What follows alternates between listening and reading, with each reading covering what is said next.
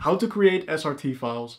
Hello everyone, my name is Tim and in this video I'll show you how you can automatically transcribe your video so you can easily create and download your SRT file. I'll keep it short, sweet and simple, so let's get started. We'll simply hop over to Veed.io. You can create an account for free. Click in the first link in the description to go straight to the website. Once you're on the homepage, click on upload your video. Then you click on upload a file, select your video clip and click on open. Now your video is imported. Before we're going to create the SRT file, we're going to transcribe the video first. We can do this by clicking on Subtitles on the left hand side, click on Auto Transcribe, select the language you speak in your video and click on Start.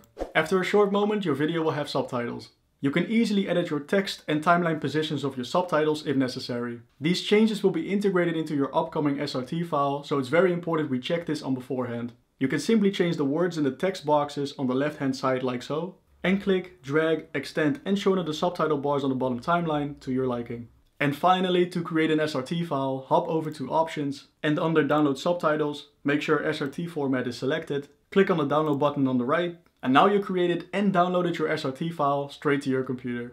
And that's how you create an SRT file. Thank you so much for watching this video. Please give it a thumbs up if it helped you out and consider subscribing if you want to see more content like this. If you have any questions, feel free to leave them in the comments so we can get back to you. For more tips and tricks, feel free to watch our other content on this channel. My name is Tim, have a nice day and see you later.